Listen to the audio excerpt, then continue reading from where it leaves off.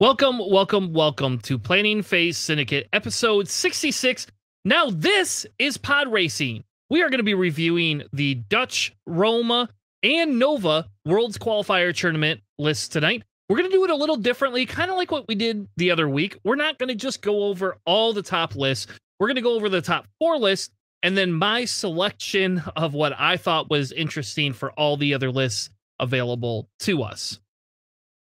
With that being said, we're also going to be having a conversation about some of the new stuff that's coming up for the Courasent pack and the Battle of Yavin, which will drive everyone nuts. Yavin pack that did not release. We didn't get to cover last week. JJ tried to slip them in at the end, but I wanted to have an actual little bit more discussion about it. If you're joining us from 312 Squadron, thank you all so much for the raid, and thank you, Nick, for sending everybody over here. We are a weekly podcast that we air every 9 p.m. Eastern every night on Sunday nights. And then during the week, we stream random games depending on what we have going on. With that being said, why don't I bring in my co-host with the mostest tonight? Maybe we'll bring him in. I think we're going to bring him in. All right. Welcome to the show, JJ. Looks like you have gotten most of your moving done. Yes, last week you were hustling to get onto the show. Today? Yeah, absolutely. After several trips to our storage unit, and we finally got a lot of the stuff packed, and it's amazing how much stuff you gather over 10 years of living in one place and then need to immediately store. Yeah, isn't that crazy? And it's like something they don't ever prepare you for, right? Like you're not prepared for this. And I'll tell you, like, I moved from a house. It was still like only a 1,300 square foot house, but I moved from a 1,300 square foot house down to a 1,000 square foot house, right? But I had an unfinished basement. Well, I literally have a wall in front of me of all my video games and DVDs. I mean, we've spent 3 to 4 years just purging some of that stuff. Just crazy. Yeah. And then the worst part of it is like you're in a rush to get everything all packed, and then I'm starting to go through like the bags and stuff that I had, like rush to pack, and then I'm like looking at this stuff and I'm like, why the hell did I spend all this time packing this trash that I need to throw out immediately? Then I just toss it, and I'm like, that's just wasted time. Like, man. Yeah. So if you were one of the lucky ones that got to play one of the world qualifiers this weekend, congratulations. Nobody seemed to want to take Boba, Ema, and Kanan to victory this weekend, it seems. Crispy had to take his list that he knows is going to be nerfed. He knows this list is going to be nerfed, so he had to run this list, I swear to God, one last time. And congrats to him for taking Nova down this weekend. But I don't want to talk right away about any of that. Let's talk a little bit. We're going to talk about the spoilers, but I have an important announcement. If you are in the Michigan area and you want to go to a tournament, we have a tournament coming up here. Did I grab the wrong screen capture? I have it somewhere here, folks. It's here somewhere. I don't know where it is. I believe you. Don't worry. It's here. I know it is. There we go. We'll put it over my face. We are holding a Michigan GT X-Wing Championship with custom Mandalorian prize kits, which I believe, I'm not 100% sure, but I believe there's only one other kit, because you can't see my hands moving, but there's only one other kit in existence that's in America right now. So all of these custom prizes are something that has only been done once before in another group, Michigan group. So if you don't have all these prizes, come join us and you can get this. The prize support beyond the kit is essentially dollars that they're going to give us to spend on prizes from their vendors, gift certificates, X-Wing packs, different ships like that. And essentially, if the idea is going to be is me and Ken are going to kind of determine how we're going to break all this up, but we're not going to top load it. We're going to try to get everybody some cool prizes. So the cost of the tournament is $40. I know it sounds a little steep because there's not a Worlds invite on the line, but there is no con entrance to come into. And typically we give back 50 to 80% of all costs of your ticket in prize support in some way, shape, or form. So if you'd like to join us, there's a live link. You can send me a message or you can see it right in our Discord. And we will be able to get that out to you and you can join us. I think we still have room for at least 10, if not 11, 10 to 20, 10 to 15 more people we have room for. And we could kind of tweak our gap a little bit. The big surprise that we have, right, is if I can hit 30 people at this tournament, I have commissioned 2 PIM miniatures paint jobs. One for Darth Vader Defender, which I bet will get nerfed here, and nobody will ever get to play their special custom PIM miniature Vader. And then the second one is a A-Wing Ahsoka, and it's going to be an A-Wing that's going to be painted like her Laku. I think that's how you say that, but basically like her headdress. And the whole thing, I haven't seen any of the pictures. I told Pim to surprise me. I trust his artistic judgment well over mine. Any day of the week. But I want the side cannons to be like her white lightsabers on the edges. Like, oh, that would be cool. That would be totes. Well, you can message Pim and give him your ideas if you would like, JJ. But either which way, if we hit 30 people signed up, I'm happily going to just give those away, like to the top 2 people that will place in the tournament. So whoever wins, winner and runner up, 100%, I will just give those away as special bonuses. But we have to hit that 30 for me to be able to recoup my costs completely. Otherwise, we'll be having another Michigan tournament to get based on those as a theme prize. And then we'll be doing that here in November or February, depending on where we want to go. So, all right. Anyway, I was excited about that. How was your weekend, JJ? Good. Just spent most of the weekend just going through all the stuff here, trying to get settled down here. Watching the Nova Championship as it was progressing. And really enjoyed a lot of the games that are on this weekend. And yeah, just really happy to see some regular faces from my old local here. Shout out to Bearded Squadron. The guys showed up and it looks like you guys did well this weekend.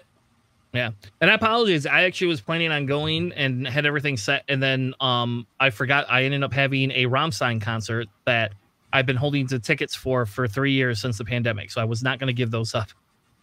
There was no way I was giving those up. So we actually got to see Rammstein. We got to go eat at Kuma's Corner, which is like a metal theme bar. So if anybody listens to the show, I'm big into metal. That's probably my favorite genre of music. Mine is electronic music, and punk music, which kind of comes in second and third. But I love metal music, and Rammstein always puts on a great show. So that was fun. We had a lot of fun. We got stuck in traffic trying to get into the venue in Chicago at Soldier Field, and for an hour and a half we literally sat in bumper to bumper traffic, and we walked into the show 2 minutes before they went on. So I had enough time to buy a shirt, grab a soda, and sit down. Yeah, crazy. So yeah. Also, as a reminder, Crate Cup, if you live in the Carolinas area and you want to go to Crate Cup, I don't know. I don't think they closed signups yet. Have they, JJ? Signups are still open, I believe. Yeah. So if you want to get a team of 3 together and go battle it out in Crate Cup, again, it's one I would love to go to, but a little bit far, and I couldn't get 3 people that wanted to do that. It's like a 13-hour drive for me, and nobody wants to fly with me. So I guess I am not going that, but JJ is going to go represent Planning Phase Syndicate, and he's been prepping quite a bit with lists that we will not mention, even though he will probably mention them at some point. So, all right. Anyway, why don't we talk spoilers? I feel spoilers are fun, right? That seems like fun to me. And I'm excited because I'm not as excited about these 2, but I'm a little bit excited about these 2 TIE Whispers, my God, TIE Interceptors. And I say that because, like, the big thing for me is Interceptors have to some extent been kind of neutral. They have not shown up at all very much in competitive play. And I would love for Interceptors to go down in cost. And I think if we can, even with these standardized loadouts, I think if we can get some of these in at a decent cost, they will be very beneficial to play in standard, personally. Yeah. So JJ, why don't you take Sigma 5? Yeah, Sigma 5 here in the TIE Interceptor comes with the ability, after you perform an attack that hits, you may spend a non-recurring charge on your card, which is they have 2 of them, to perform an evade action. Also comes with sensitive controls, being able to do a red boost or barrel roll during the system phase. It comes equipped with a card that we have not seen since X-Wing 1.0, Sensor Jammer. which reads, while defending, if there's a friendly lock on the attacker, you may change one of the attacker's hit results to a focus result. The difference between this one and the 1.0 version is that you did not need a target lock on the attacker 1.0, and this one you do. And I think it's like a reverse juke. Now, just keep in mind that this has the same timing window as.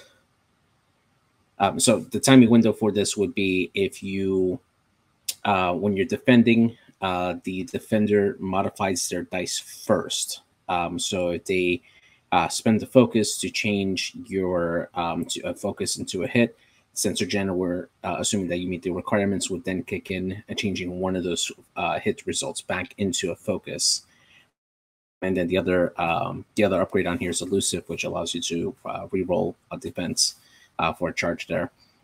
So definitely really interesting to see that upgrade come back here. I think this is going to pair well with that other interceptor pilot that gets a target lock during the system phase. And that really helps set up this particular interceptor to be successful. This is going to be like stapled on as a wingmate to that interceptor. I think it's Sigma 7, if I'm not mistaken. Yeah. I like this. I was going to ask, I was like, what ship is going to give the damn target lock, right? Yeah. Or Vader. Lock. Yeah, Vader or that other interceptor. Yeah. Yep. And I like that. And yeah, oh man, can you imagine? Oh, imagine this with Vader. Yeah. Yep. You're gonna shoot Sigma 5. It's like a reverse juke, right? Yep. Yeah. So again, I like it. Hopefully it comes in at a decent point value and they don't say, oh, this is a 5-point ship, because nobody will play it then. I don't want a 5-point interceptor that's gonna die. I think that this would come out to be like a 5-point ship, I think, just because this is going to be hard to kill, if you think about it, right? If you're rolling 3 dice and you can only convert 2, that's going to be 1 damage that the defender is going to be able to put in before you roll your 3 dice. So that's going to be really hard to take out. Yeah, I don't know. We'll see. Now, the other caveat is that it's only hit results. So if you end up rolling only critical results, then Sensor Jammer does nothing. So yeah. And the other thing is you got to think about it. When you take that target lock, somebody else does, that means they can't spend it. So yeah, somebody like a Vader probably doesn't spend it anyway. But you don't, I mean, again, if Vader is rolling three red dice and gets like 1 crit and 2 blanks, are you going to FTC or are you going to spend your target lock? You're going to probably spend your target lock. That's just what you're going to, naturally, you're probably not going to go away from that. So you are giving a little offense up, in my opinion. You know, I guess unless you're Vader Defender, right? Vader Defender probably doesn't give a shit. He's like, yeah, whatever. I'm going to leave the lock on there because I don't care, because I just make it blanks disappear into hits. So yeah, absolutely. All right, the next one is Sigma 6. It comes with Daredevil and Afterburners, which we all know very well. And they did not modified Daredevil, so I like that piece of it. That is exactly the same. The interesting piece of this is that after you fully execute a speed 3 to 5 maneuver, you may spend 1 charge to perform a slam action. Now, this is going to be insanely crazy, right? So think about it. You do a 5 straight on setup. They come in 3 hard, thinking they might be able to get you. You then slam and get behind them. You don't get to shoot, but you're behind them. And now you could go after objectives. This is, to me, that's what this ship is. This ship is going to be very good for getting behind very slow-moving ships like YV 666s. It's going to be good for getting behind TIE fighters. That's a huge one. Somebody like a Luke or a Wedge. You know, like, can you imagine if this thing can bust a move right behind Wedge, and then next turn all you're doing is a 1 hard, 2 hard, or a 3 hard to get right behind them again? I mean, like, that just seems really good to me. And so you're going to be able to do 2 5 straights, let's say, right? Then you're going to be able to do a 1 hard and then a boost into another 1 hard. So you're going to go up, turn this way, and in 2 turns you can literally be turned around shooting at somebody. Crazy. Yeah. That's just that's crazy to me.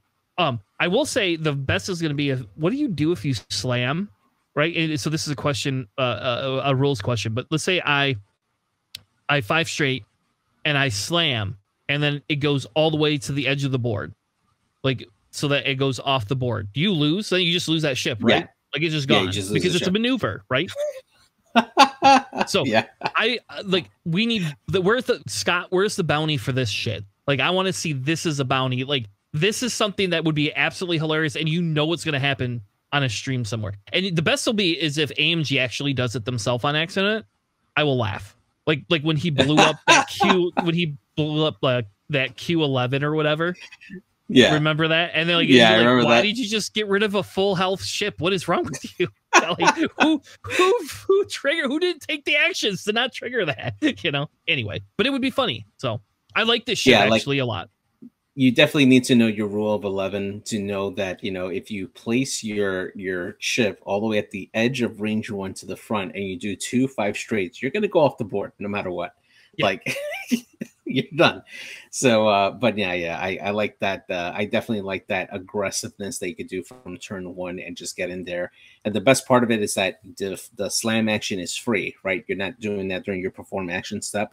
So you can still slam, then afterburners, and then if you're not stressed, you can take that evade token, which is going to help you survive those initial shots.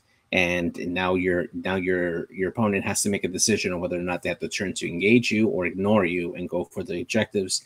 And now they're getting a 3 to 4 dice in their backs from this interceptor. If this has the points to have, oh, actually no, never mind. I was going to say if this points had to run outmaneuver, it'd be great, but no. It's standard, so yeah.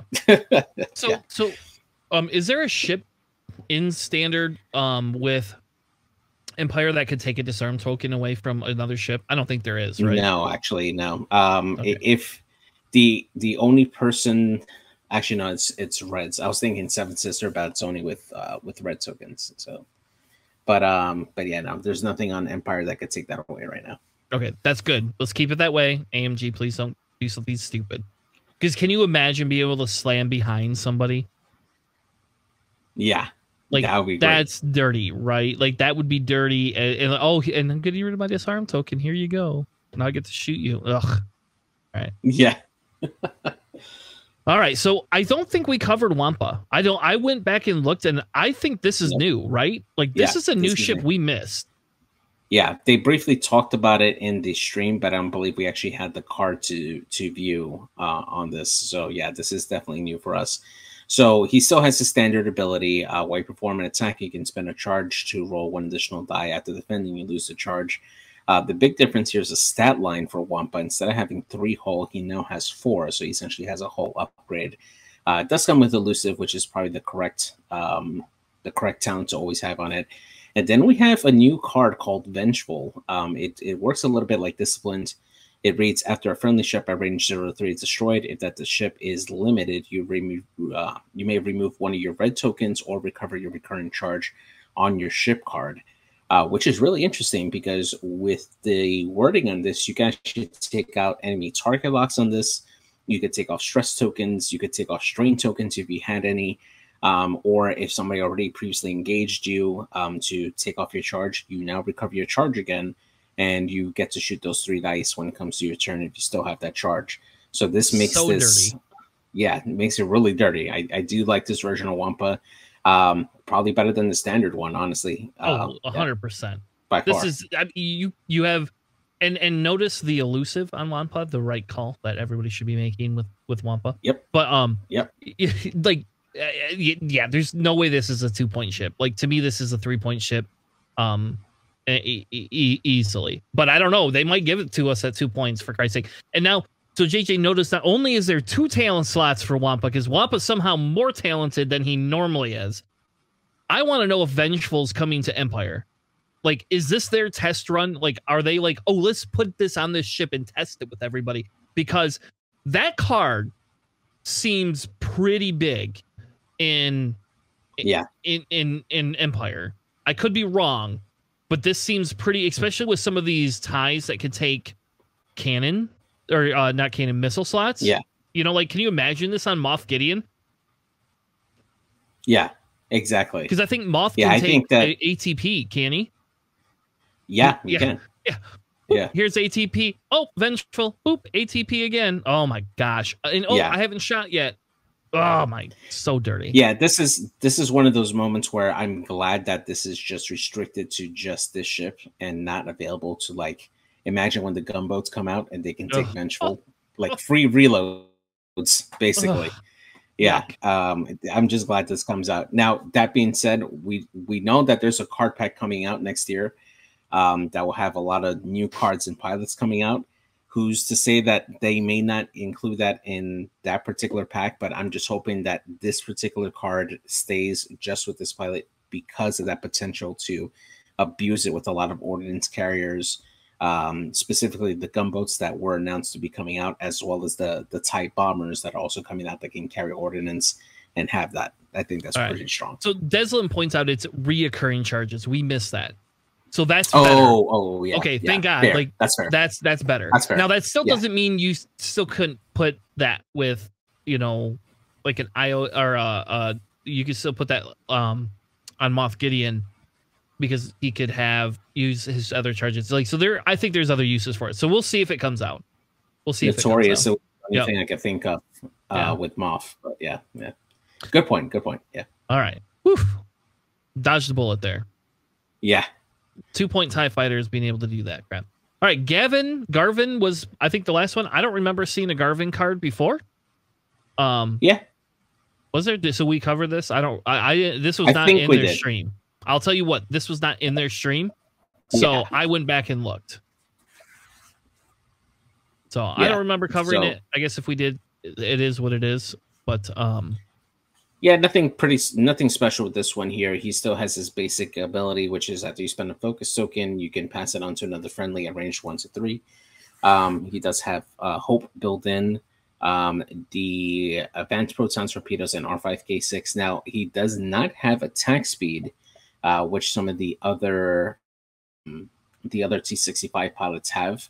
So he's not going to be able to go as fast to keep up with those other X-Wings. But still having the ability to take out face down damage cards and with R5K6 can be pretty strong. So, yeah. All right.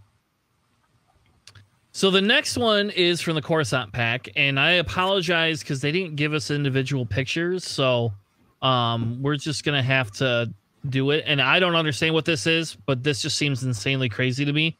I don't know what this goes on.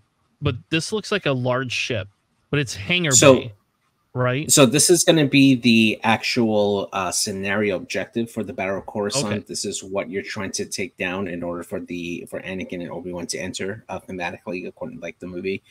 So this is essentially the target that the Jedi are trying to take down with their ships, so that way they can rescue the Chancellor.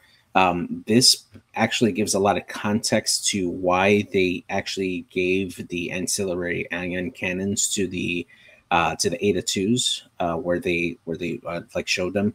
The ion weaponry is going to be a big deal because it's going to enable them to take down this objective faster, especially with the CIS ships being able to respawn during the scenario. They're going to have a very limited time window to try to get down these shields and get in there as quickly as possible. Oh, so do you think they're going to give us like a little cardboard ship to put on the table? Is that what we're going to get? And who has 15? Who has 15 shield tokens that they can use? Not me. It's probably going to be on the epic dial that you can like twist and stuff. Yeah, I'm pretty sure it's going to be that. But I mean, it would be cool to have like a flat mat, like, you know, how they have for the trench run, like something like that, but with the shields on it. That would be pretty cool. Yeah, little spots on the board where you had to flip the shield around. Oh, it'd be even better if it says you can't run into the ship. Like, so if you hit the ship, you explode and die. Like, that would be even better. Yeah, right. Make those K turns deadlier, right? Hell yes. I mean, you think if you think about it, that's thematic, right? Like, technically speaking, if you K-turned and you K-turned into a ship, you're dead. Like, you're not living through that. Like, that Ada's not living, buddy. It's gone. So Contrail was new. Contrail was not in there. Again, it seems he has this thing that says while you defend or perform an attack, the bearing of something is the same as an enemy ship, which is basically his thing, right? Like, so that's really just his ability. changing your focus result to a blank, which nobody remembers, but you know, it's there.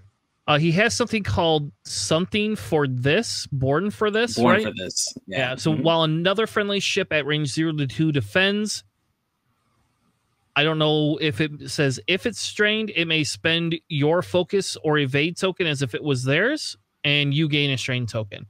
So I'm not 100% sure, but that sounds pretty awesome, actually. For Contrail, that sounds pretty good. At an I-5 like definitely. That? Yeah, they had previously spoiled another one of the they had previously spoiled one of the other ships for this when they first announced this.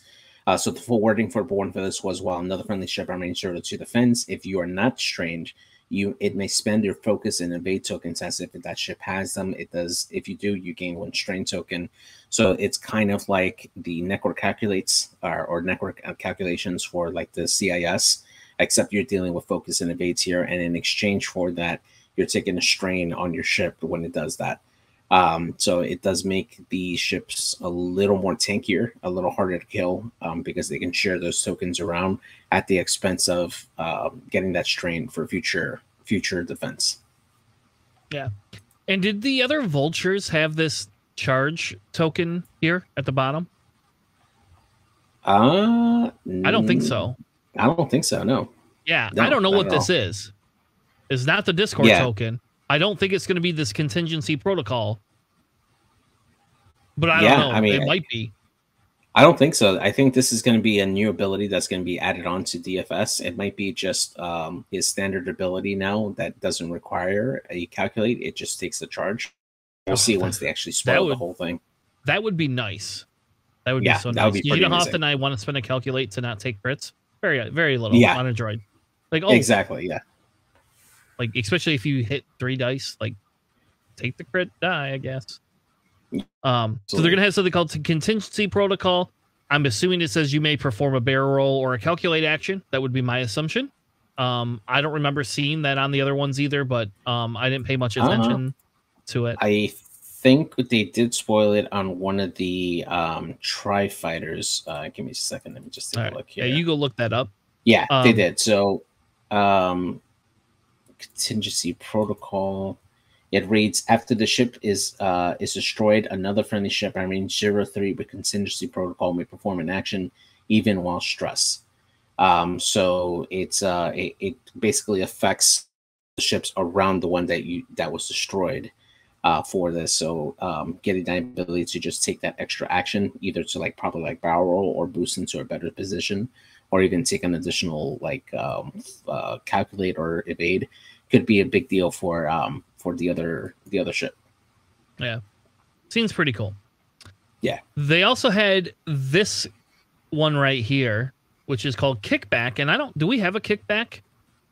Yeah, we do. We do have a kickback. He is in the torrent. I don't believe this is this. I believe, yeah, it looks like it's the same ability. The standard one that's already available from the Republic core set is it's after you perform a barrel action, you may perform a red target lock action. And then here it says if you do, after you perform the target lock action, you can gain a strain token to something. Yeah, I can't. It's too fuzzy, but it looks like you can now take a strain token for an added effect after you take that red target lock. So it looks like you can either remove a token or something like that. But yeah, I'm interested to see what this kickback is. And the other part of it is that the original kickback is an Initiative 4. This one is an Initiative 5 torrent. And it has 6 really hull. Yeah. Mm-hmm. They have 1 extra hull. Yeah. Yeah. Yep. Yeah, exactly. Yep. Desert Iceman. That's exactly it. It has the extra hull, which I'm guessing some of these other ones will. So really, then all they did is show us the back of the box, which I think we've seen before. I don't think that's really new. I threw that in there just because I thought it was interesting to go back and kind of look at it, because I think I don't remember seeing the Holocron or the 311 spoiled yet, and I don't remember seeing Click or Jag. Yeah, spoiled jet or Obi. Actually, now you mentioned, I don't see Obi spoiled jet. Yeah, so they haven't spoiled Obi. They did Anakin, Shakti, and then some of the clones. And they did Dooku with some of the Tri-Fighter, and I forget what else, but yeah, there's still quite a few pilots. Yeah, there's still quite a few pilots that they haven't spoiled, so we'll probably be seeing this a little bit closer to the time of release. So it'll be exciting to see what they bring there. So, all right, so that was all of the spoilers that I had. Did you have any that I missed, JJ? No, that's it. That's everything that we got so far. Looking forward to that pack. So now we're going to kind of move into the list for the qualifiers. So I will apologize. So I guess I'm just going to make a statement, kind of like what we did the other week. I don't want to go through all the lists that are just boring, right? Like, I will put the top lists in, but I feel like just going even through top 8, there's just so much overlap in lists. And maybe it's me, and maybe I'm just being cynical, but I'm not going to go through we're not going to continue to go through all those lists. So there might be some lists that I'll put in interesting lists that will be something we could talk about that may not have made cut, or it may have made cut, but something that caught my interest that I thought was really, really cool. So Fawn won the Dutch World Qualifier Open. Congratulations, Fawn. Using the Duncan-esque is what we'll call it. 3 ship and a support Republic list. I'm not going to go through every upgrade. Like, the only difference that I see in here is Anakin has a shield upgrade and R4 P117. Yeah, that's the main difference I see. I don't know. Like, so it is what it is. It's cool. But it's something that's been going around. So the runner-up was Alex Bullutin, with a typical Empire list, but this one, like this is an actual like TIE swarm. Like, I would consider this a real TIE swarm. It has Hull Runner, Mauler, Scourge, Gideon, 1 ISB, Jango West, and Wampa. And I think, JJ, you and I want to know your thoughts on this in a minute, because I'm a little confused why we wouldn't bring just 2 Jingoists. I get Wampa's cool and all, but like, if you're limiting yourself a little bit here, it almost feels like you could have 2 Jingoists and have all the higher initiative. But that's just me. It does provide you a little bit of offense with the Wampa if they decide to go after it, and that allows for. I think JJ's frozen. JJ's frozen. All right, hopefully he comes back. Either which way, there you go. Oh, now you're back. We lost everything you said. Sorry, no. So like I was saying, for Wampa, I think that it's just providing that extra bit of offense, because in this ship here, the majority of these ships are going to be rolling 2 attack dice here. When you take a look at like Scourge, for instance, if he happens to be in that close range, that's going to be 4 dice. So Wampa is just another one of those potential 3-die attacks, if not 4, at range 1 if he's ignored. If you decide to go over the like more higher priority ships in this case, which would be like Hull Runner or Iden, which help really make these ships a lot more effective.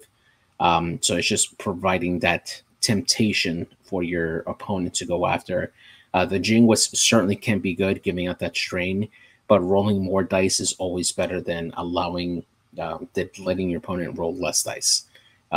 It's mathematically you're more likely to get a result, a good result on a red dice than your opponent is to roll a good green result. All right, fair enough. Anyway, it was a little bit different of a list. Crackshot is the main theme of this list, so hopefully he's very good at. Yeah, they're very good at setting up their bullseyes. So I found a couple of lists I thought were a little bit more interesting, and I know Double Decimator is not like something new, but we have Admiral Sharanu coming back, right? So that's different. We haven't seen that since they got rid of Sloan. That everybody's been running Oinkin and Mornaki. For one more point, you could put Sloan in here, or not Sloan, Sharanu in here. And they moved and put Seven Sister, Roofless, Death Troopers, Tiberian Saxon, and Proxies Then on Vermeil, they have Ruthless ISB Slicer, which JJ, we should talk about that in a second, and Darth Vader.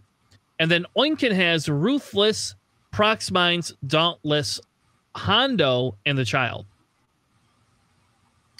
Yeah. So ISB Slicer, I wonder how many times that got off.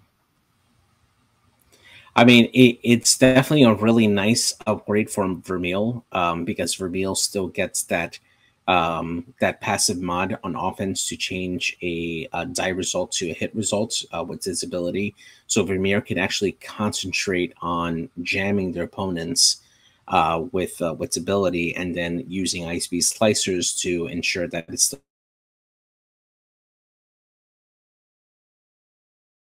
and we lose JJ. Or attacking Oiken. Yep, can you hear me? We can. My internet's cutting in and out. Sorry. So Vermeil being able to use its action to jam opponents and still have the passive attack mod with his ability helps out Captain Oiken, who has the child,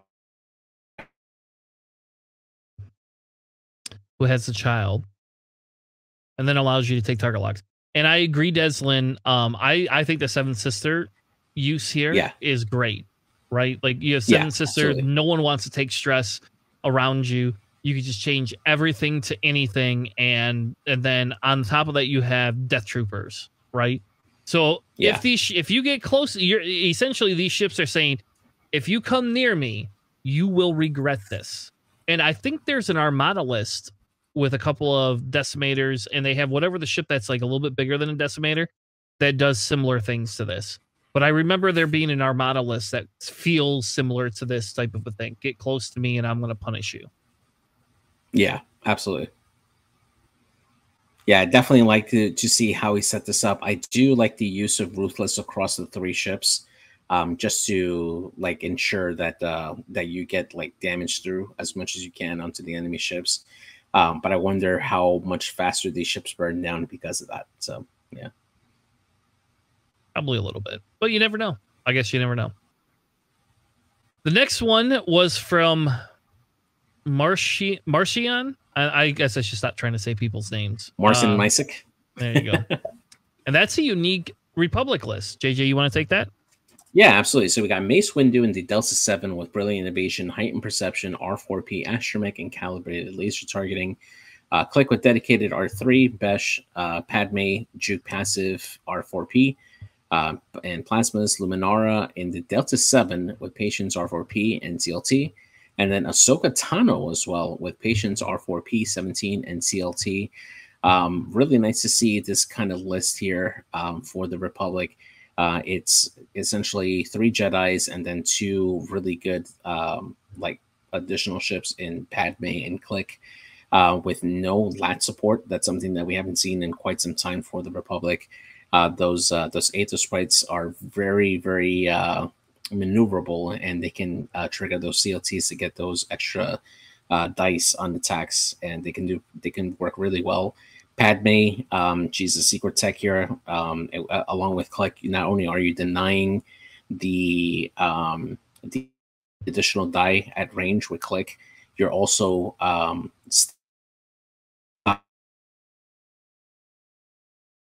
keep the mix, and that is really, really good, especially against these Jedis. Yeah, and I think Padme is interesting, right? Like that's an interesting choice. And it's a ship I asked if people are sleeping on, right?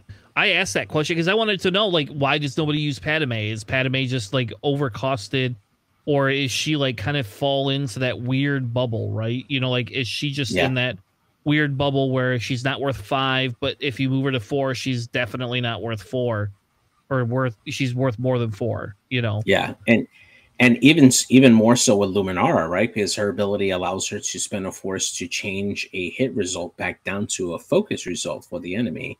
So if you do that, you have the possibility of automatically denying that conversion for your opponent with Padme if they're both in the arc. So that is just extra like hurt for your opponent. Yeah. So like I said, I think the reason I picked this list is because I think this is very unique. It is not relying on lats to just punish everything. and there's no 7th Fleet gunner in this list. I don't know. Like, this is a list I feel like I could put on the table and feel comfortable with this type of a list. Like, this is kind of my style, without having to have a bunch of lats to run around. Yeah, so, exactly. Yeah, I like it. Like it a lot. The last list I thought was only interesting only because it had Soontir in it. Other than that, it's not really interesting. And it's because I miss Soontir a lot. But Soontir has Shield Upgrade, Lone Wolf Predator, Vader with Hate, Pattern Analyzer, FTC, and Afterburners, Help in the Reaper, and Iden Versio with Heavy Laser Cannon and Trick Shot. So, Trick Shot, definitely interesting on Iden, but I'm assuming because Iden can only save herself. Like, yeah. I guess she can do whatever she wants then, right? Yeah, exactly. Like, if you decide to concentrate on Iden, I mean, she can like really put in the hurt with that HLC, and then having Palpatine to help her mod if she needs to like barrel roll or something.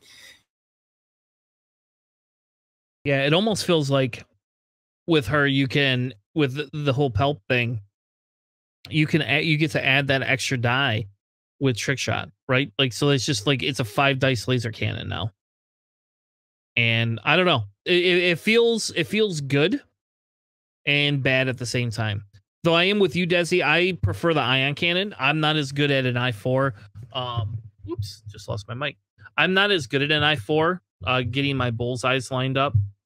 So I think I like the ion better too. We have been playing around at locals with tractor beam. That was kind of something we had been as well. So let's move on to the next set of lists. And if JJ joins us back, we'll add him back into the stream. If not, then it'll be me. It'll be all me tonight, I guess. So there was a Roma Worlds qualifier, I believe, in Italy. That happened as well. That one, so the Dutch qualifier had like 38 to 40 something people. This one, I believe, had closer to 100. And they had 2 days worth of tryouts and then a final for it.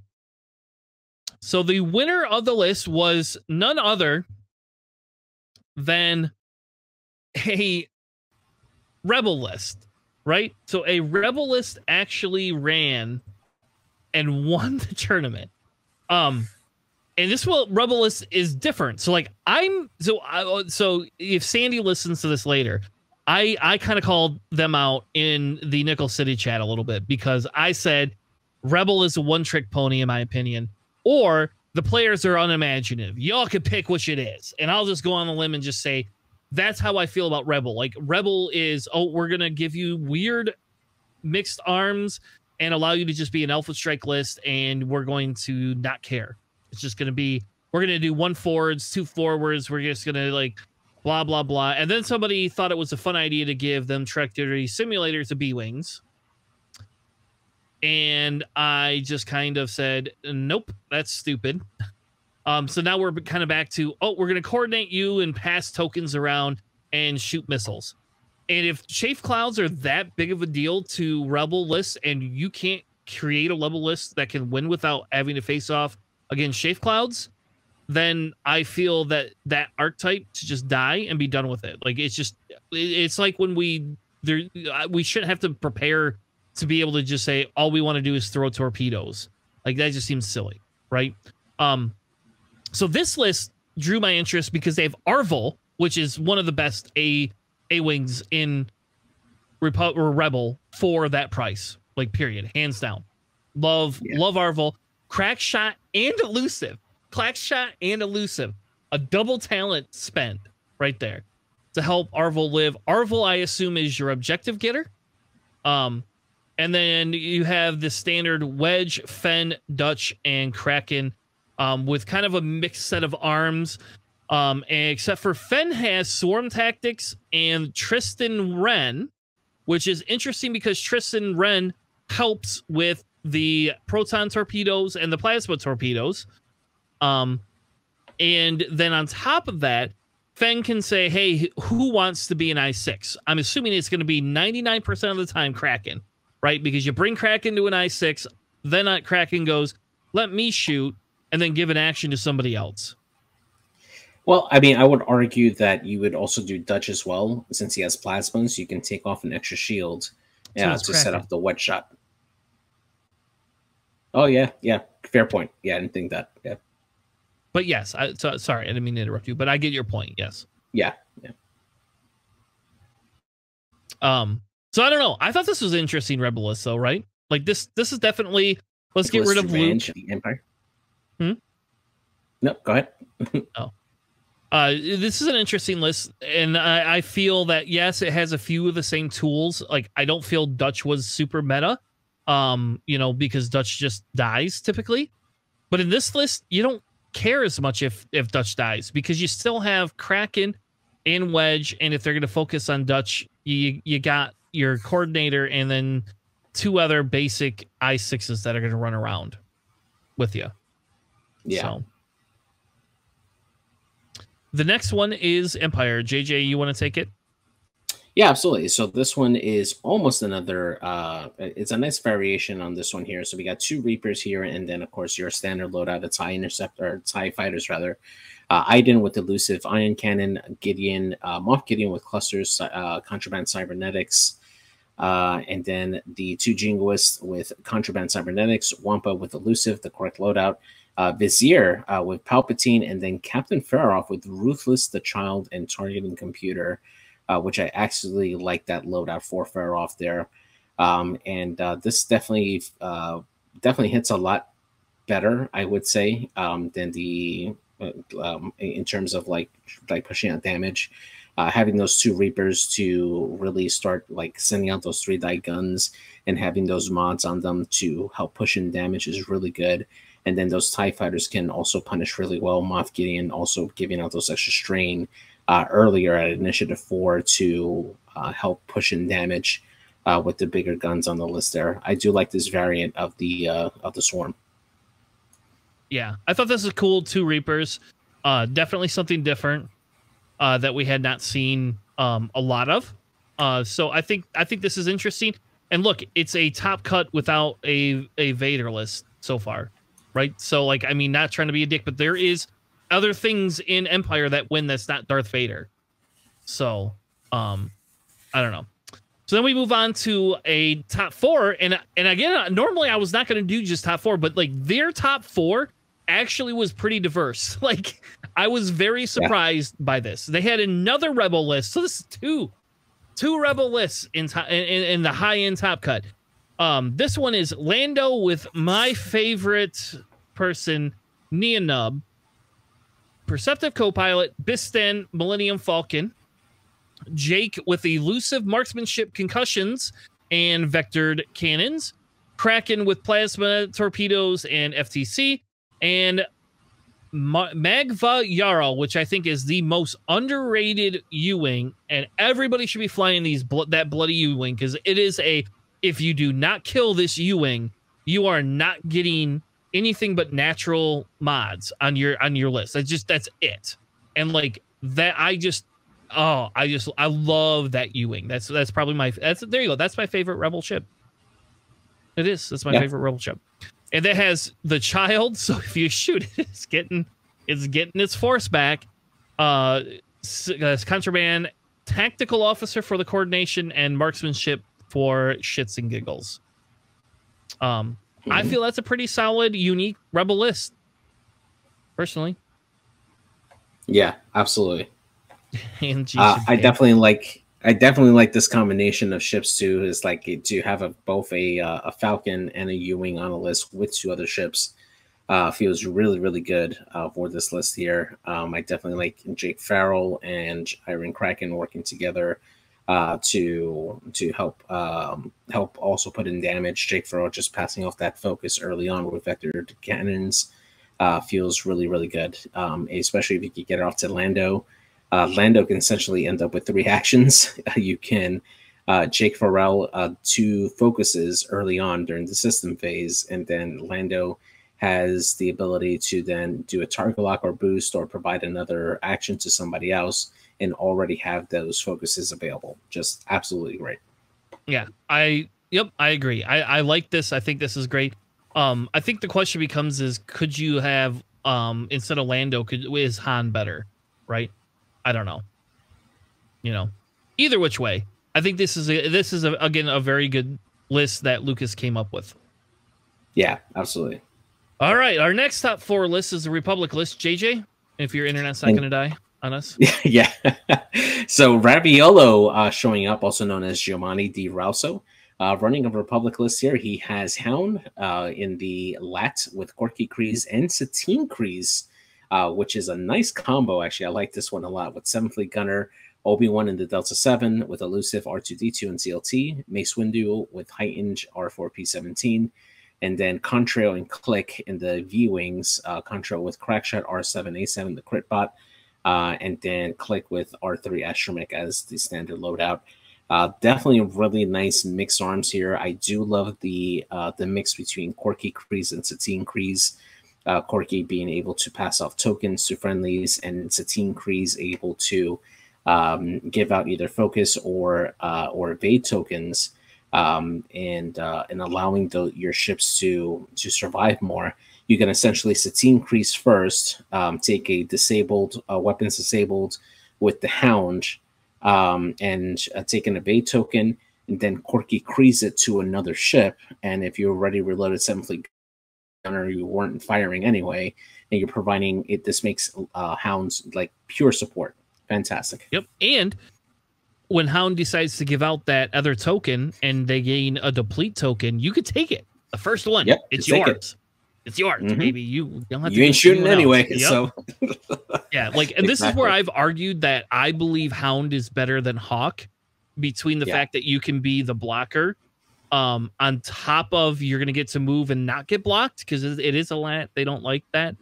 You do lose the weird lat shenanigans that you get with Hawk, but I don't know. Like, to me, I think Hound is, in the current meta, Hound is a million times better.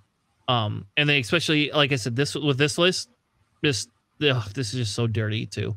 I like that they use Mace over Ahsoka too. Even though everybody wants to use Ahsoka, I think Mace is the better call with that 3/4 there. Yeah, so. Absolutely. Now, you could give up Contrail if you wanted and get Ahsoka and Lumi. I know, but the I5 is really good. My I5 is just too good. I don't know. It might be more fun to have more Jedi. But anyway. Yeah. All right. So the next stuff is kind of the list I found interesting. This one is a Boba, Kanan, Dengar list. Boba, Kanan, Dengar. So they're putting Maul on Kanan, obviously. Boba, same typical loadout, except for instead of them putting on electro chafe missiles, they're going with proxy mines, essentially. And then Dengar has Notorious, so you don't shoot Dengar because he's going to shoot you back and give you double strain. Gar Saxon to remove that strain and shoot 4 dice at you. FTC a bladed plating, which I'm not exactly sure why they chose a beta plating, but it is very good because you can move through your obstacles, I think. Yeah. And it allows Dengar to be a little bit more versatile. Punishing 1, and then the R5 P8 droid, which is kind of the staple for most of those jump masters. I don't know. Yeah, this is definitely more of an offensive build type here. Boba Fett definitely just wants you to chase him. He gets the rerolls out the back with Marauder, and he's going to drop proximity mines. And if you decide to joust Dengar, he's going to hit you back really hard. The secret sauce on this is that you're either, if you're stressing to like take an extra action or something like that, you're basically going to turn on Gar Saxon. If you don't and you shoot Dengar, Dengar's going to Notorious you and still turn on Gar Saxon, and you're going to be eating some really bad shots here from Dengar. So this is definitely a very, very offensive minded list. And with Dengar having Kanan support to reduce that damage down easily, it's going to be really tough to get this this list down. Yeah, I like this list. I think this is interesting and would be something that would be kind of fun to put on the table as well. Yeah. The next one I picked because it has a gauntlet fighter in it, JJ. Yeah. And I believe Fabian made cut too. I'm not 100% sure, but I'm pretty sure Fabian made cut or was at the top of that cut range. One of the two. So you want to cover that list? Yeah, so this one's another Scum and Villain list here. We got Cad Bane in the Rogue class with Jamie Bean, Ion Cannon, FCC, Contraband Cybernetics, Xanadu Blood, Zuckuss, and Ion Bombs, which is a very dirty way to run Cad Bane. Manaru in the Jump Master with Notorious, Courasent, Overtuned, Punishing One, and R5P8. Gamut Key with Gleb and Deadman Switch. And then Rook Cast in the Gauntlet with the Child, Mandalorian Super Commandos, Veteran Tail Gunner, Dropsy Bay, and Swivel Wing. Really, really spicy list. I like this one a lot. Manaru, of course, just like Dengar from the previous list here, you shoot at him at Initiative 4. He's going to be giving that Notorious and then shooting you back really hard. Cad Bane, I gotta say, just being able to ion your opponent and then also potentially pass on a stress with Zuckuss after he makes you re-roll a possibly good roll that you had. So dirty, so dirty, and just really, really nice. But the secret sauce here, Rookcast, his ability to take a strain when he engages and get that automatic conversion. Just so good. And with these Mandalorian Super Commandos, if you fly them just right, I know I fly them a lot on stream, just being able to get that extra shot is good, or even just putting out the strain to make your other shots hit that much more harder. That can turn on either Gar Saxon's ability on Manaru or just help Rook just punch super hard when he gets into the center of the map. Yeah, really good. All right. I like that list. I think that's a cool little take on that as well. The last one I wanted to bring up was Luca.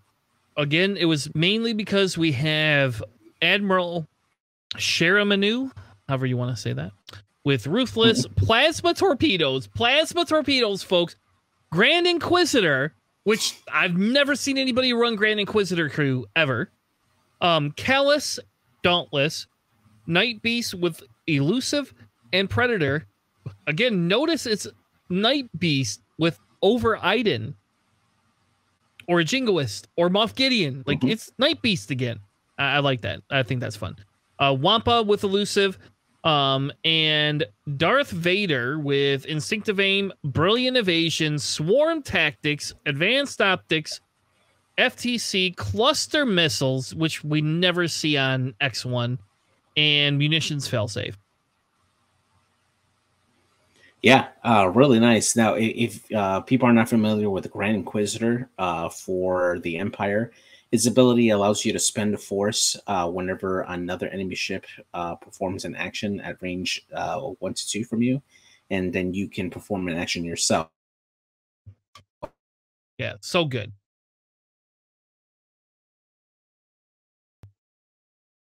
We lose JJ again. And he doesn't want to cooperate tonight.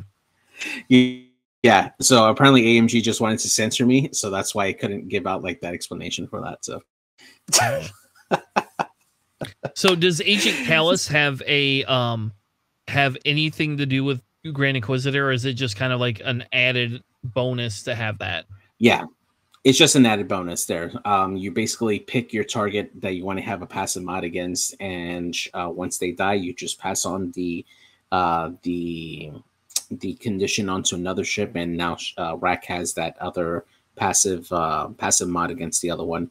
But going back to Grand Inquisitor, this essentially lets Shiranu spend a force to get an action whenever another enemy ship at range 1 to 2 is nearby. And that's before he moves. So if you have a lower initiative enemy ship coming into Shiranu's range, he can either grab a target lock before he moves, especially if he's about to bump. And then Dauntless, you do a blue maneuver, bump into somebody, you can grab an objective with Dauntless, or just take a reinforce that Rack needs. for his ability, and yeah, you're great. Awesome. All right, why don't we move on to the Nova, right? Yeah. Hold on, I gotta fix it. I guess I'm not smart today. So while we're setting that up, I do want to start off with saying congratulations to our friend of our podcast, Mr. Christopher Patrick, aka Crispy, for winning the Nova World Qualifier. Had a great run, and of course he ran his now signature list here for the first order. Kylan with Instinctive Aim, Shattering Shot, Predator, Concussion Missiles, Optics, and Munitions Failsafe. Malorus, Marksman Cluster Missiles, Scorch, Predator, Fanatical Optics, Dread, and Grudge with Skill Bombardier, Chaff, and Proximity Mines. He was the originator of this list, and we've seen it everywhere since he pioneered this particular archetype for First Order. He ran a very masterful tournament this time around, and well done for taking the event. Yeah, and I'm sure we'll see that list, and they're going to break that list up anyway. Oh yeah, so, without a doubt. Yeah. If you didn't think that list was good, you definitely should know it now. And if they do not take this list apart, this list is just everybody will just run this list now. So let's go on that a little bit. So as far as the problematic parts of this, there's been, I've been noticing in the chats that people are like pointing to different parts of this list that are the more problematic part for you. What do you think is the most problematic that needs to be addressed like more urgently? Like personally, to me, it's the Electro Chafe missiles, them being able to do the boosts and then the skilled bombardier for those. Like to me, that's the worst piece of that. Worst piece of that. Like I don't think that's the worst part of the list. I think the bigger part of the list is the Instinctive Aim and the Shattering Shot. And then being able to, use advanced optics and basically spend all your force and come back to it. Though I think that's a little bit different than what he originally had ran, if I remember right. But really to me, it's the Electro Chafe missiles. If we stop that, so you can't boost and do any of those things, I think you don't neuter the list, but you allow the list to be more vulnerable. Because I think those Chafe Clouds are what protects that list. Like, oh, I'm going to put a blanket in front of you. You're going to be taking jams and stresses, which is going to limit you. And even if you clear the Chafe Cloud, you're still taking you could possibly take a stress, 50% chance, right? And now you're going to take that stress, and guess what? Now you just lost your action. And so I feel that being able to launch those and then kind of set yourself up allows for you to have the better first engagement with that. And so I feel if we take some of that away, you lose some of that. And you can say don't joust, but there is not a great counter other than fire sprays, in my opinion. Like fire sprays don't care. Force users don't care.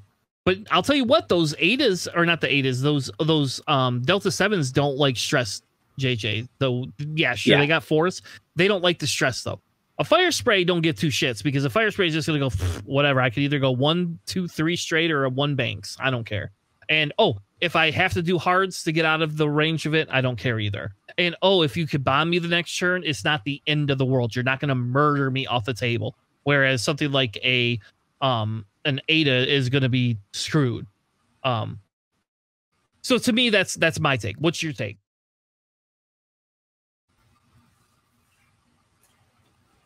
Yeah, absolutely agree. I think that this particular list just has a lot of options that it can help deal with the meta across the board. I mean, don't get me wrong. Crispy is a fantastic pilot. He's a person that I played with a few times here back when I lived in Orlando. He's just a fantastic pilot. He knows how to analyze enemy lists and try to pick them apart as he needs to. He knows how to fly the list very well, and that's why it is successful. But yeah, the list definitely has a lot of weapons on there that can help deal with a lot of things in the meta currently. And in the final that we see here, he picked apart the resistance really well, being able to take out those Y-wings early and quickly. And yeah, when all the dice go right, this is a pretty tough list to beat. So yeah. Yeah, and I think, you know, as they pointed out in the chat, some of the issue with this list too is that it doesn't care about everything else, right? And it's just kind of there, and that's the only archetype style that we're kind of seeing is a salad from FO. And I agree, like having these bombers in there just feel a little bit better. You couldn't, maybe instead of nerfing chafe missiles, why don't we just bump it up a point and make the bombers worth 5 points? I could see that being a viable. Let them keep their loadout and make them 5 points each. That's fine with me too. I would be okay with that. So, yeah, absolutely. The next list is Christoph with a resistance list. Essentially, we have Ray with Patience, Heroic, Rose Tico, Finn, Engine Upgrade, Ray's Millennium Falcon. We all know my opinion on Finn and Heroic, so just saying that there. And then we have Jaeger in the Fireball with Concussion Missiles, Overtune, Targeting Computer, Kai with Elusive Ion, Proton Bombs, Target Computer, Engine Upgrade, Shasa with Elusive, Dorsal Thermal, Target, Engine Upgrade, and Wilsa with Dorsal, L4ER5, Thermals, Targeting Computer, and Engine Upgrade. Overall, a pretty decent control list, along with a hammer. And then Jaeger is kind of like the free-for-all that just kind of sits around, and I don't know what Jaeger does. Like, to me, Jaeger just dies. That's I mean, he's an Initiative 5 pilot that can like just take advantage of the slam more so, but that's about it. He's just an I5. He's the contrail of resistance. That people just forget what his ability is. Yeah, that's fair. I could see that. I could see that then. Yeah. So again, there's nothing really unique about this list, but neither was there about Crispy's list because we've seen his list too many damn times. Then we have a top 4. We have Duncan Howard, JJ, flying something different than the list he originally flew. And look, in under a month, this guy has come back, and somehow top 4'd. And I think Duncan Howard only lost to Crispy. That's who he lost to. Yeah, definitely. I call this here the Greg special. He flew this for quite a while. He has Poe Dameron, the Trigger Happy Flyboy version with Outmaneuver, R4, Ferris Sphere Paint, Overdrive Thrusters, Spare Spark Canisters, Black One, and Jamming Beam. So he basically sacrificed all the offense for Poe with like either torpedoes or the HLC for the added maneuverability. And then we have defense, yeah. And then Ray, typical loadout that we see her here. Covenel with Heroic, Jammy Bean, Organa, and R4 Astromech. And that upgrade basically lets Covenel be a 3-dice gun that can also coordinate as well, which is really strong. Really a real interesting art type that we haven't seen in a while here. But, you know, Duncan Howard is Duncan Howard. He can take a lot of lists and just make it work for him. And congrats for him to make it to the top 4 with Covenel that we haven't seen really too much in the meta recently. And wasn't that a challenge? Didn't somebody was it GSP or was it Dion or D or Ryan? Somebody said like Covenel isn't going to make top cut or something like that. Somebody I think that. It was Fly Better. Yeah, I think it was Fly Better. Yeah. So there you go, D and Ryan. This is Duncan's list for you. I don't remember who it was, but it was somebody. Somebody said that, and then I was like, when I saw this list today, I was like, you got to be kidding me. He's Covenel. All right, cool, good. It shows you to some extent how powerful Ray can be.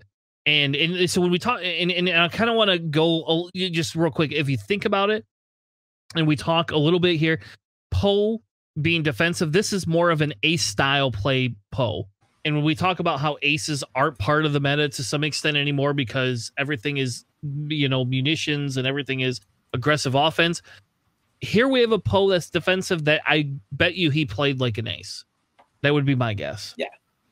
Yeah, absolutely. All right. Next top 4 list is Jonathan Grasser. Nothing special about this list. We're not going to go over it. So good list. Good job.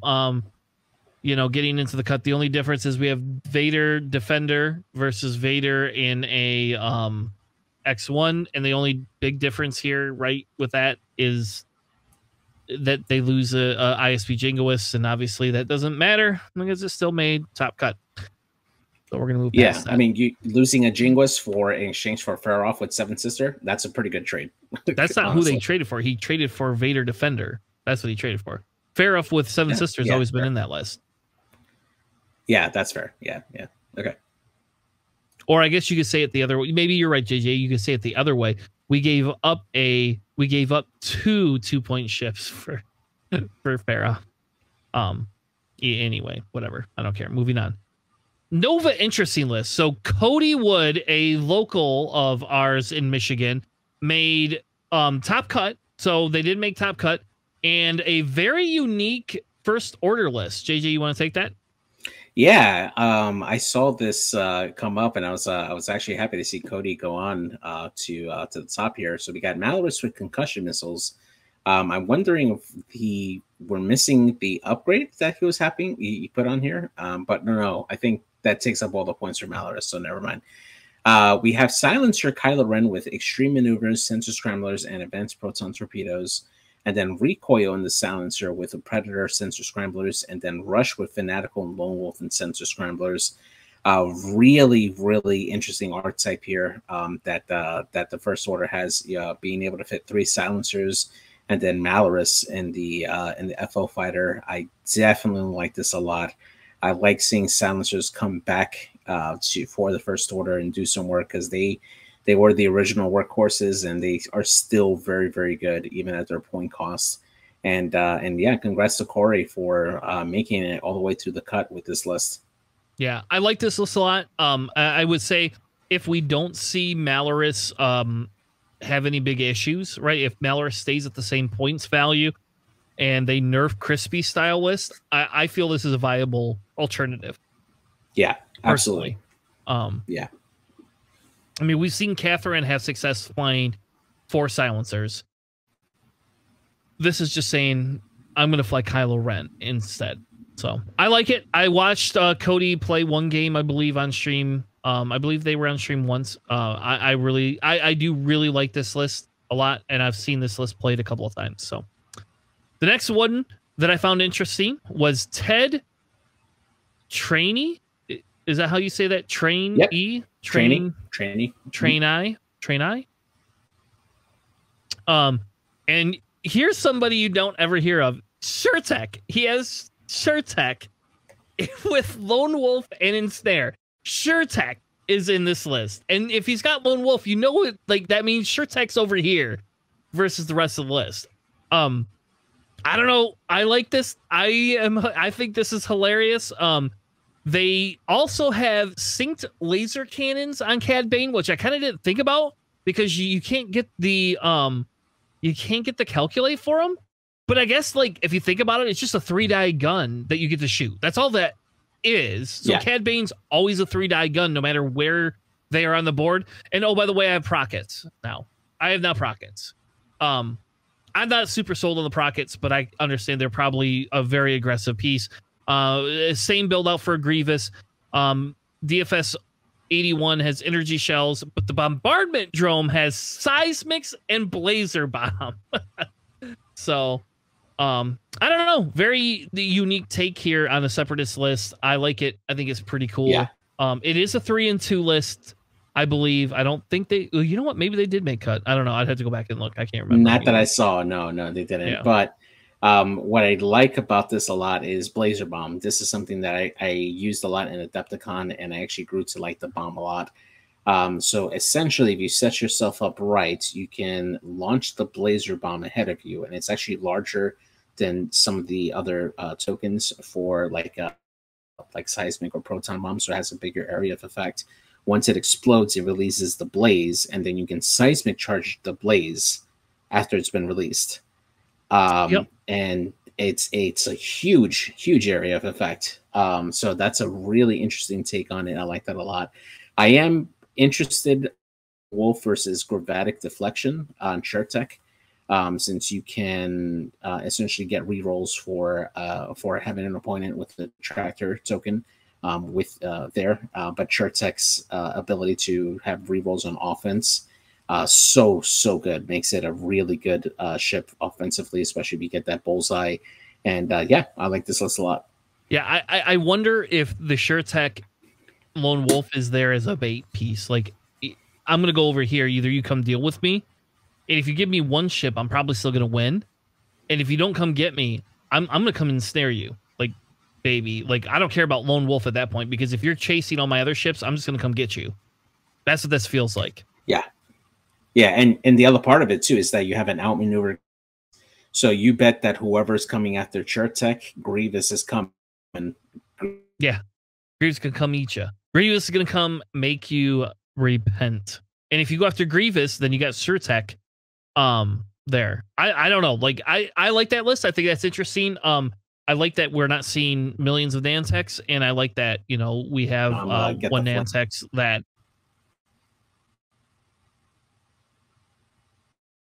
you're coming hard clip. Yeah, there we go. Clip. And we're gonna clip that. Somebody clip that and post that in Greg's channel. Quick. What the hell happened? you disappeared, and then you came back and you said something about coming hard. So that's all I know. That's literally what you came. Like, I was in the middle of talking, and then here you came back and say you're coming hard, and it's like, all right, bro. Like, usually you can wait till after the stream for that, but whatever, float your boat, man. You're killing my PG rating here today. It's not even me. It's you this time. All right. No, I was saying Grievous is coming hard. Shirtech. We know. Well, I know, because Grievous is, they're pincering you. You pick who you're gonna kill. That's great, man. You're killing me. All right. You're killing me. All right. We'll never get people subbing and Patreoning us with your dirty mouth like that. Oh man. Next is Nate May. If your internet doesn't cut out, would you like to take this unique resistance list that we found? Yeah. Yes. Okay, go ahead then. Come on. Yeah. All right. So resistance here, we got a Kai Threnali, a pilot that we normally see in the Y-Wing here, the T-70 with R68 and Pattern Analyzer with HLC, Temin Wexley with Marksmanship, Prime Thrusters and HLC, Ni Num with Marksmanship, Pattern Analyzer and HLC, and then Elo Atzi with Crackshot Predator, M9G8 and the S-Foils. Really good T-70 list here. I like this a lot. One here.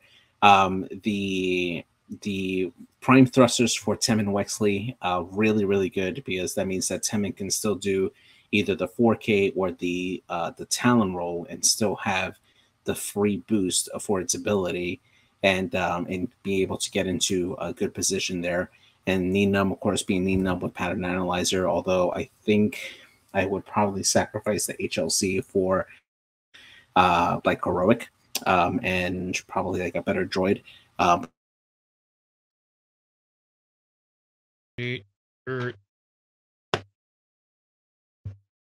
Watch, she's going to come back in again and say something horrible. Maybe I should just mute him. I'm going to mute him. That way when he comes back in, nobody can hear him. Yep, nobody can hear him. So we don't know what he said when he came back in. Now we can hear JJ again. Yes. Sorry, guys. My internet, I'm working on it. It's just been really bad today. So anyway, so I don't know. I will tell you, one of our locals is running HLC and all of their T70s. So, and it seems pretty good. It does actually seem pretty good. The next one is Mr. Marcel Manzano, running, for the most part, a very similar Empire list, but with a new twist. We have Wampa, ISB Jingoist, Iden with Ion Cannon, Moth with Ruthless, Tracers, FTC, which I really like, actually, by the way. I really actually do like Moth with FTC. I think that's actually a really good choice. I could be convinced to not do thread tracers and to do a concussion missile, or do a cluster missiles, because you could ruthless on both of those. But anyway, and then Turfiner, which is making a comeback, baby, with a snapshot. And I will tell you, when Turfiner's dice hold up, that stupid ship does not want to die ever. It wants to always live every time. I played one this week. Yep. I don't remember who my opponent was, but I've been picking up random games because JJ doesn't like to play with me anymore. And I've been picking up random games online, and somebody was running a Turfiner, and I was like, oh, holy shit, I've never seen this before. And sure enough, Turfiner rolled 2 to 3 evades every effing turn. Every turn. No questions asked. Didn't have snapshot, though. So I like this list. I think this is definitely unique. Countdown with marksmanship, crack shot, and proton bomb seems pretty good, too. And we don't see many of the strikers, so I think this is kind of an opportunity for a striker to sneak in. You know, I don't know. I like it. I think it's unique in the aspect of it's definitely different than what we've been seeing. Yeah, I had the opportunity to play Marcel with this list here, and the way that he had set up this list here, just having Turfiner and Countdown on one side, and then the TIE fighters on the other side, coming towards the middle to grab objectives. That FCC Tracer combo is really good, and Countdown is just a pain to take down because you can roll really, really well, and Countdown can roll, take a look at the results, decide to just take a stress and cancel all the results and just take one hit. And if you don't concentrate fire on Countdown, Countdown is just going to stay there the entire game. And then if you chase him, you got the proton bombs to deal with. So it's a lot to deal with, and this is a lot of dice with a lot of mods. It is definitely something to... I like this particular list. It's very different from everything that we've seen from Empire for the most part, and I think this is probably a lot of fun. Yeah. Awesome. Next one is Andrew Giovanni. JJ, if you're in it as well. Running Scum and Villainy, Crassus, Trellix, in the fire spray with Marauder, Sync laser cannons, Contraband, IG-88D, and chaff missiles. Paylob with Moldy Crow, Lando, False Transponders, and Notorious. And Lima Kai with Dorsal, Tearfon Belly Run, and Proton. And Proton Torpedoes. And if I remember correctly, we actually saw this on stream playing against a Vader Swarm. And this did very, very well in taking that down. Paylob being able to steal those focuses or evades from Defender Vader, and being able to survive the scrum with a bunch of TIE fighters. Just a really, really strong list. Like it a lot.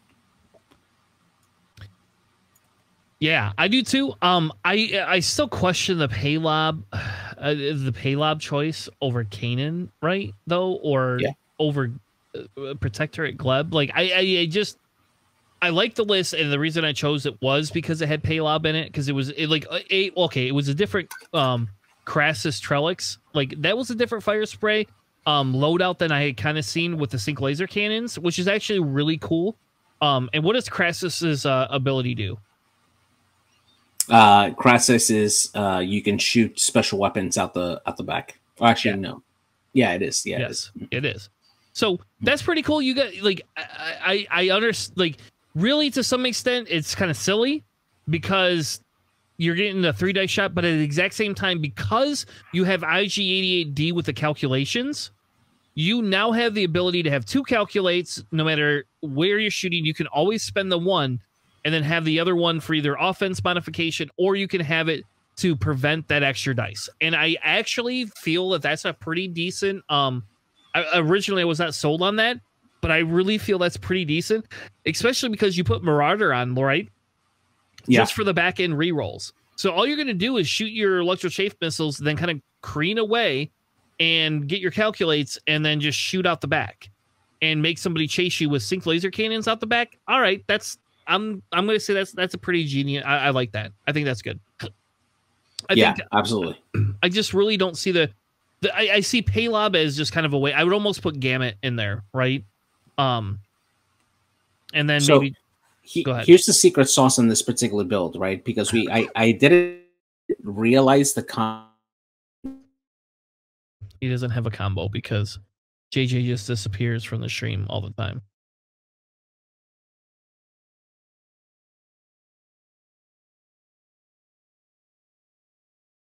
And I will say Paylob with Notorious is pretty dirty. Especially because JJ doesn't exist anymore. But Paylob with Notorious is kind of a dirty combo right there, right? Right. Because you have 2 arcs to use it in. Yeah, what I was gonna say is Lando Calrissian is actually the secret awesome Paylob because what he did on one of the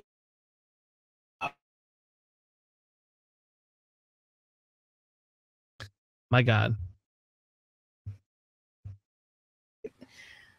Yeah. So yeah, being able to use Lando to spend one of your green tokens that you stole to reroll dice, just spicy, so good on Paylob. All right. Moving on to the next one is Alexander running a Seer Swarm, which I will just sit there and say, didn't think we'd see that again. So that's kind of cool. He's got a Seer Swarm with TA 175, Electronic Baffle, Impervium Plating. And then he has 2 precision droids with shield upgrades and jamming beams, probably because you can. 3 of them, sorry. And then your DSF 81 with Discord's Electronic Baffle, which is hilarious. It's just hilarious. And then we have the Separatist drones with Discords and grappling struts. All of them are sharing calculates. Everybody gets a calculate action. Nobody gets stressed unless you want the barrel roll.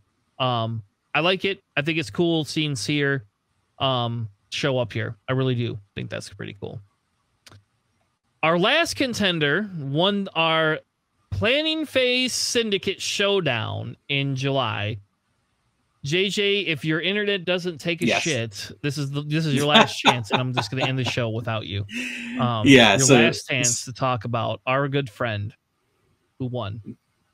Yes, so George Barrios, who actually made the top 16 for this event and faced off against Crispy, running the Separatist Alliance, General Grievous with Outmaneuver Impervium, Django Fett with Lone Wolf, Savage Oppress, Thermals, FCC, Delayed Fuses, Slave 1 and Veteran Tail Gunner, a Bombardment Drone with Proxies, Delayed Fuses, and the Struts, and then a Separatist Drone with Discord Missiles and Independent Calculates, and then DFS also with the same loadout.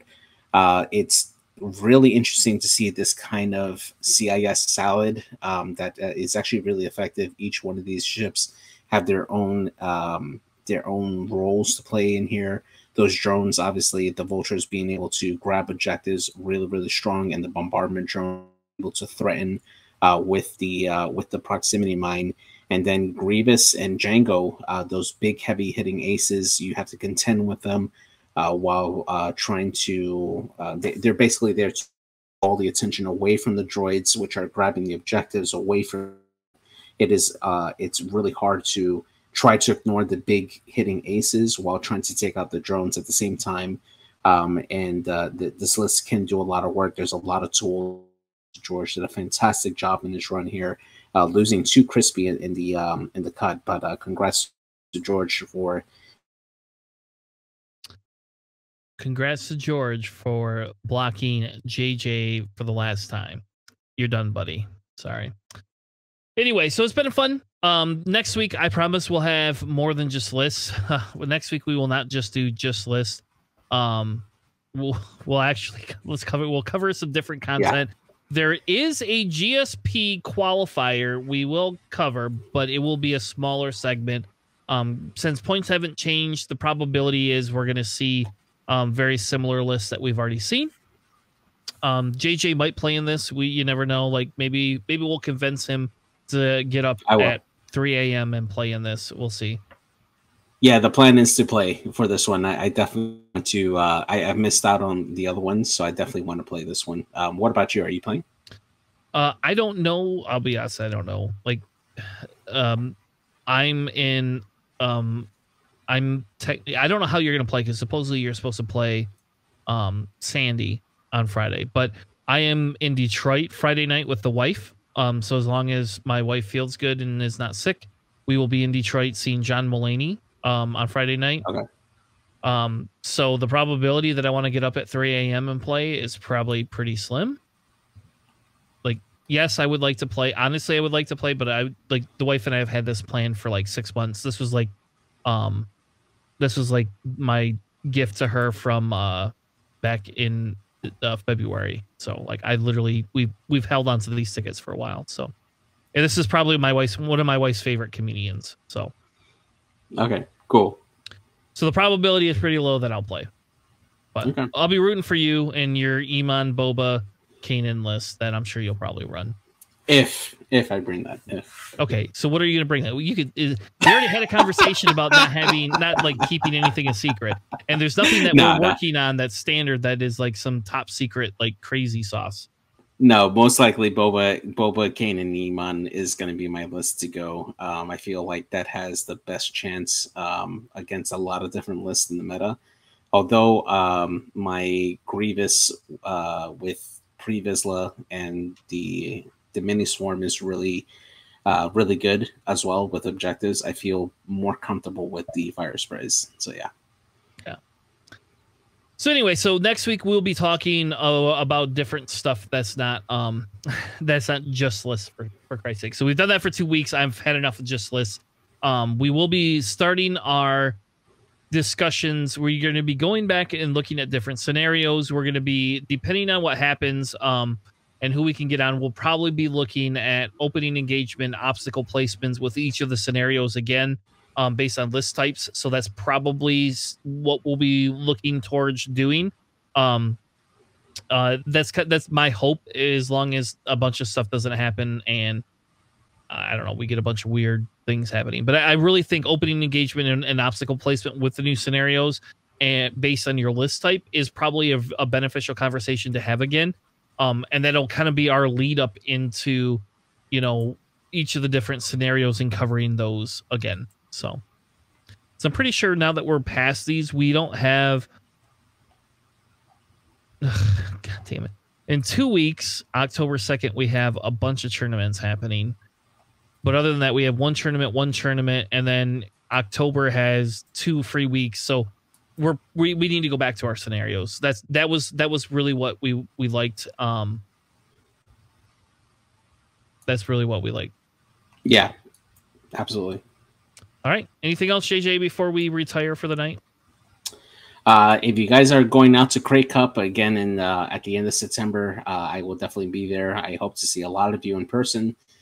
Just stop by and say hi, and hopefully we have a great time at Crate Cup.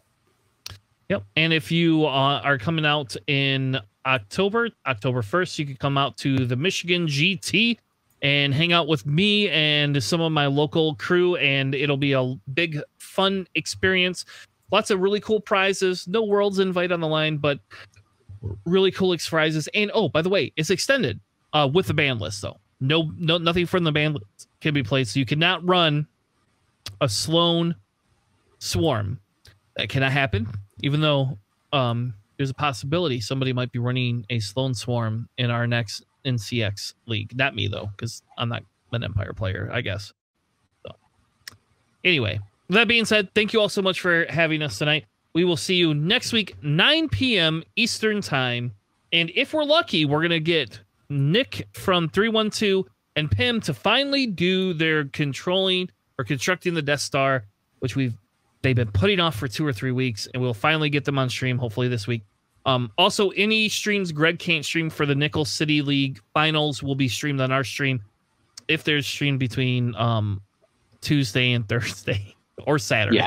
Because I guess I'm gone. Well, I might be gone Saturday too. So I'm definitely gone Sunday. So JJ, you and Sandy should try to reschedule your match so that I can cover it, or Greg can cover it. Anyway, with that being said, thank you all. Have a good night, and we'll see you next week.